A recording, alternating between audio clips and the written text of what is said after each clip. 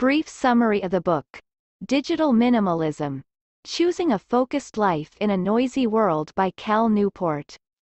Choosing a Focused Life in a Noisy World by Cal Newport. In this profound book, Newport recognizes the battles that countless individuals have with accomplishing balance in their social media use.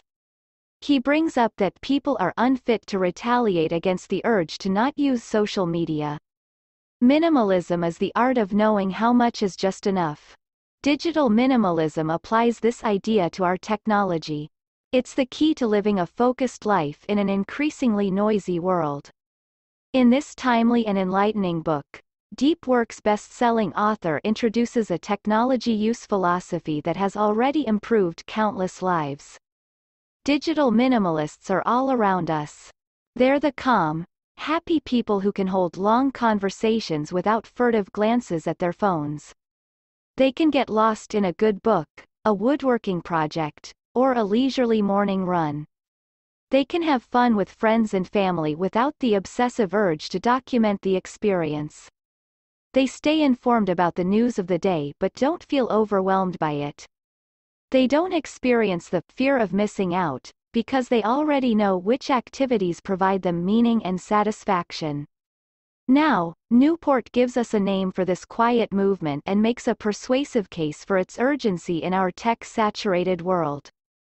Common sense tips, like turning off notifications, or occasional rituals like observing a digital Sabbath, don't go far enough in helping us take back control of our technological lives, and attempts to unplug completely are complicated by the demands of family, friends, and work. What we need instead is a thoughtful method to decide what tools to use, for what purposes, and under what conditions. Drawing on a diverse array of real-life examples, from Amish farmers to harried parents to Silicon Valley programmers, Newport identifies the common practices of digital minimalists and the ideas that underpin them.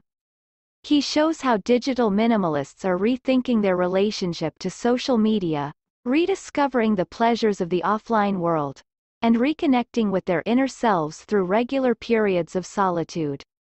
He then shares strategies for integrating these practices into your life, starting with a 30-day digital declutter process that has already helped thousands feel less overwhelmed and more in control.